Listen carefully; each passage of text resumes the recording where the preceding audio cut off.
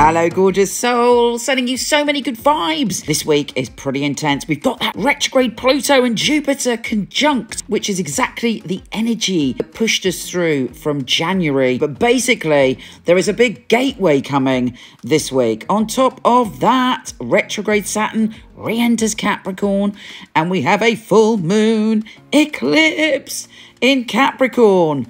Let's see what it's going to do for you. Here's your weekly astrology.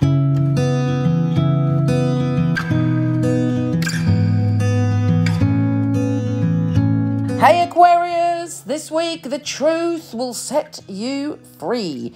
There is a spiritual revelation. There is a truth being revealed. Possibly if there was a lie, if you lied, someone else lied, all of that is being resolved and sorted out this week. You're going through a massive shift of spirit, and you have all of this year actually.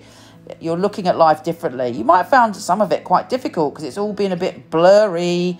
Some of the boundaries have all been a bit blurry, but you are ready for change. And actually, next year, you're going to be feeling, you know, used to this magical stuff and able to let go and able to come into your power. Don't forget, we've got Jupiter at the end of the year going into your sign.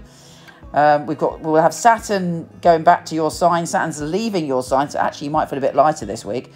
But you are coming into a space where the universe is saying, right, you are maturing. Your skills, your magic, yourself as a human, your soul is ready now to take responsibility for yourself, to build a magical world, to take magic and to take kind of a deeper knowledge of the universe and make it real in the world for you. There may be strange coincidences. I would imagine actually you've already had a ton of strange coincidences and magical and mystical experiences. Expect an uptick of that, particularly with this full moon eclipse. Now, eclipses are very intense. They are very intense. They bring up the shadowy stuff, and the full moon obviously brings up all the stuff that we suppress, all the things in our unconscious. So again, anything that is buried is coming to the surface for you. And also, it's like you're like, wow, you know, what's it all about? And who is real? You can't tolerate superficiality. I mean, you're one of the most tolerant signs, but you really want to be in touch with the truth of your emotional connections, the truth of your spiritual connections. You know, the truth is is there such a thing as truth? You know, everybody has a different perception of what's real and what isn't real, and you are in the midst of a very magical time. So it's different. You can't really put your finger on things, but profound things are occurring. You are Dorothy dancing up the yellow brick road. No doubt you'll meet some interesting characters along the way. And also the people you're meeting at the moment, you have a soul connection with. They're not casual friendships. You meet people and you look them in the eyes and you feel like you know them, or you're having conversations which are much deeper than usual. It's profound. And, you know, you're ready for it. You've started the process, but you've got to go on, and you've got to be real. And it's very important also that the universe is not going to let you, inverted commas, of course you have free will.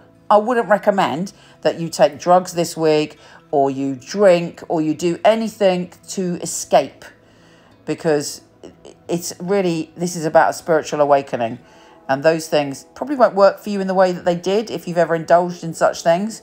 I mean, it could be anything that you do to an extreme to escape. For some people, that's yoga.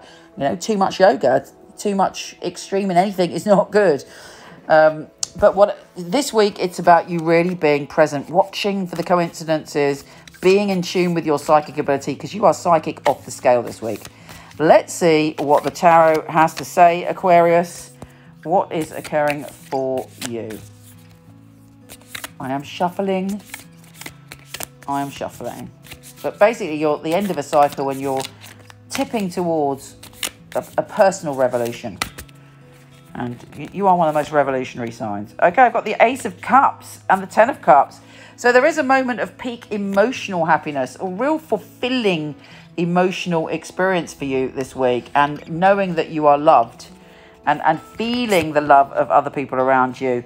You'll also look out for an Aries, Leo or Sagittarius this week who may be a bit stressed out, and you are brilliant at giving advice. Or if they're stressing you out, take your own advice. If they're stressed out, you give them great advice. Yes, you are a little bit in limbo, and that is frustrating because you're at the end of a cycle. You are perched, just about to go into a new cycle, but right now you really do have to tie up the loose ends, deal with the past, and make your commitment to go forward. There is a lot of emotion and love around you this week. The Queen of Cups, and then you've got the Moon. I would definitely pay attention to what's going on in your mind and your emotions around the time of that full moon. But there could be an offer coming to you around the full moon. So I've got the Two of Wands and the Ace of Wands. And it's like suddenly you feel comfortable. When you're really in touch with your spirit and your intuition, you can be comfortable in accepting things that challenge you, but ultimately lead to your achievement. And the Ace of Wands is all about peak experience of achievement, of getting your passion for life, being able to move ahead, sure of yourself, and you're doing it for the right reasons. It's not about money, it's not about superficiality, it's about doing what you've got to do. And then I've got the Judgment card, which is exactly where you are. You're on the precipice of going in a whole new direction. Take care, gorgeous. Come visit me on Instagram at Michele Knight. I send you so much love.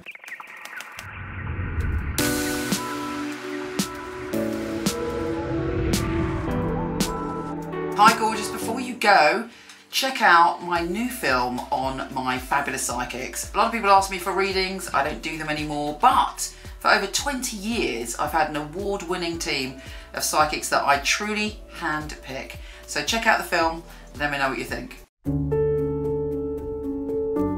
The purpose of a reading, I feel, is very much to inspire people and to empower people. It's about hope. It's about guidance. Using a phone or being with you, it will be the same because the matter is spiritual. It's very important for me that the client feels spirit with them. So it was a psychic reading. I don't remember the readings right after because it's not myself giving that, it's actually coming from spirit. And it is a bit like a three-way conversation. I've got the person on the phone, I've got me, and I've got another voice that's telling me things. I even shock myself, things that I come up with, and I think, how did I get that? I'm channeling messages only for one purpose, to help people. It's been able to help somebody have a map back to where they've got lost from. My priority is to connect to your truth and have the best life that you can have. I think in my readings people feel a sense of a safe space where they can really be themselves, let go. You need a feeling of being understood because reading should be empowering. I will make sure when the reading is finished that you're happy with everything. I couldn't do anything else. It's part of who I am. It's what I came here for, obviously. And when they come back and tell you they've got their dream job or the love of their life, that really makes me feel like I'm valued. I love to hear a sigh of relief. A lot of weight has been lifted off their shoulders. We have the answers that we are looking for within ourselves. I know I have the tools to help you. Everything begins and ends with you.